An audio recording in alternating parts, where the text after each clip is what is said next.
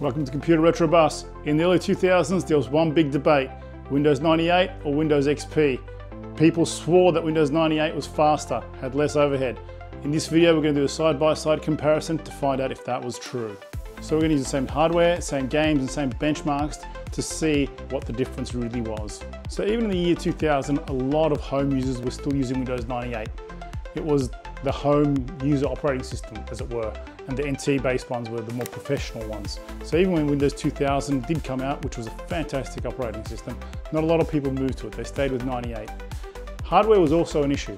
Hardware demands, software and hardware were developing so quickly, and it was becoming more and more demanding on the hardware as well. So people sometimes stayed with 98 not by choice. People that were into games tended to hang on to 98 a little bit longer because 98 was seen as the gamer's operating system, and we thought it was a bit more lighter, didn't have as much overhead as the newer NT-based ones like 2000 and XP. So I'm going to have Windows 98 and Windows XP installed in the same box, and we're going to run some benchmarks and test and see, was there an overhead penalty to running Windows XP to Windows 98?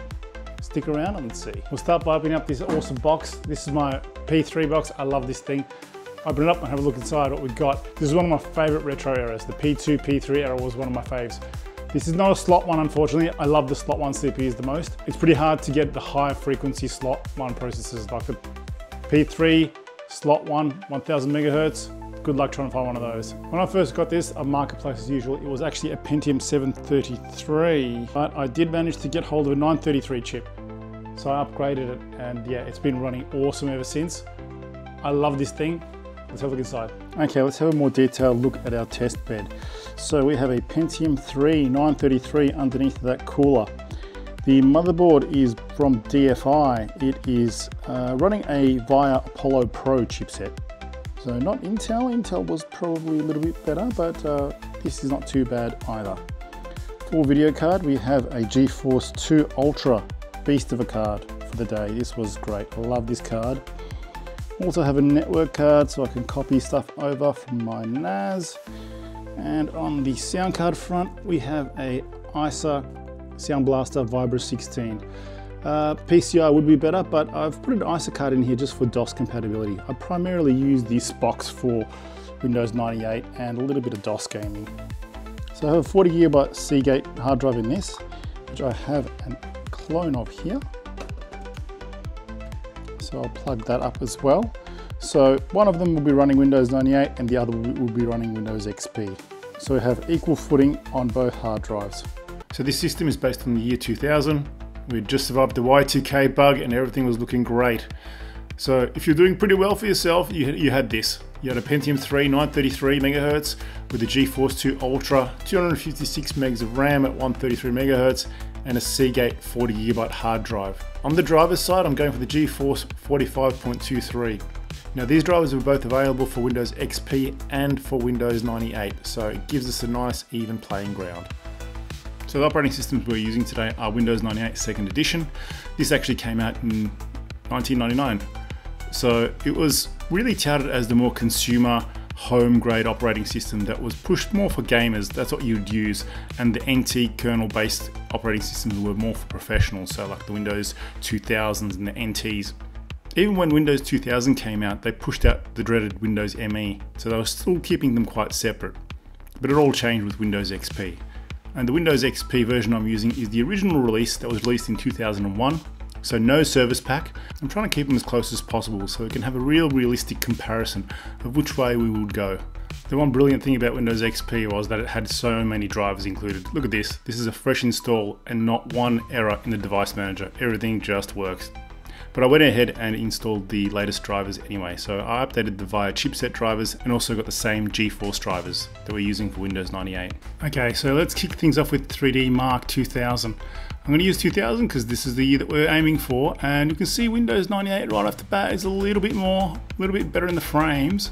Not by much. I reckon it's maybe 5%, I'd say. Looking at this helicopter demo, you can see it's sort of, it's always about 5 to 10 frames higher than the Windows XP. Now moving to the high detail one, the high detail is even closer still. The Windows 98 seems to always be ahead by at least a frame. I don't see it ever drop below Windows XP. but it's not a drastic increase. Looking at the adventure test, it's pretty much neck and neck. This one's really close as well. Windows 98 ahead by a frame or two, nothing significant at all. So looking at the final results, it's no surprise. Looking at those frame counters, they are pretty close, with Windows 98 ahead by not too much. There's only 100 points in it really. Now let's move to some real world examples, starting with the awesome Unreal and its iconic opening. This is one of those epic gaming moments the first time you saw this back in '98. This castle fly through, I love it still today. Looking at the frames, again, neck and neck, very close. Seems to have a 60 cap on the frames, which it hits when it reaches the peak and there's not much geometry, but when it goes down into the details, going down into the fog, it does drag back down into the 40s. But again, the frame rates are so close, there is not much in it at all. Talking 1 or 2 frames to Windows 98 here. Going on to Colin McRae Rally now. Rally games were so huge back then, they were awesome, great fun. And looking at the frame rates, it's pretty much neck and neck as well. Again, Windows 98 ahead by a couple of frames, but nothing significant. Sometimes it does jump to about 5 to 6 frames higher, but still, both are very playable. Okay, and back to the Unreal world with Unreal Tournament. We'll start with the intro sequence, which is exactly the same, so we can make a real direct comparison. This was such a fun game, had so many late nights playing this multiplayer against friends. But looking at the comparison, again, neck and neck, Windows 98 ahead by a frame or two at best. But playing the actual game itself felt no different. It's because the frame rates are so close, they felt exactly the same. I really couldn't perceive the difference when playing the game on different operating systems. And it's impossible to do a direct comparison. Every game is obviously going to be different. And moving on to our last game, which is Return to Castle Wolfenstein. So this game was released in 2001. It's built on the Quake 3 engine, and looking at our results, very much neck and neck. Same picture we've been seeing throughout this whole test really. No surprises. The frame counters are 1 or 2 apart really. Both very playable on this hardware.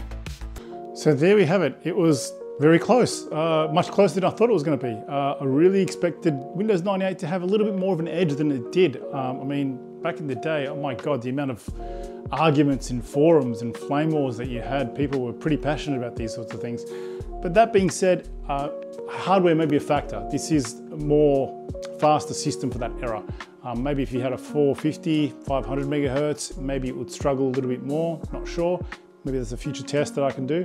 But with this particular box, this particular configuration, 98 barely had an advantage. So it was really up to you if you wanted to run 98 or XP. You weren't going to get that much performance by staying with 98. You did get much more stability with XP, but 98 was just a little bit more lightweight, a bit more classic.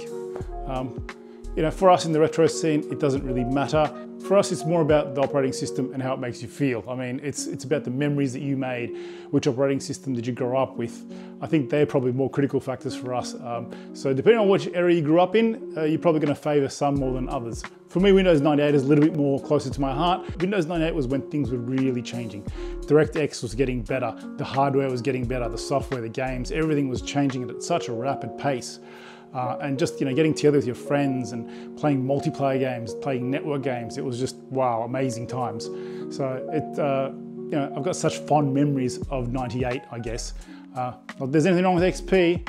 Again, it's all about how it makes you feel and the great memories that it hopefully brings back for all of us. Not to say that Windows 98 didn't have a dark side. It used to corrupt pretty easily, and I did end up in certain situations where I had to do a format and reinstall many times. It got to the stage where I was actually doing an annual one. I'd back up everything, clean it up, and just do a fresh install. So everything would just run better again. It tended to feel like it was getting clogged over time as you installed and uninstalled stuff. But that's how it was. You love it, warts and all. But it was great to do this experiment and find out if there really was a difference. So I hope you enjoyed this video. Please like and subscribe if you did. Take care, and I hope to see you in the next one.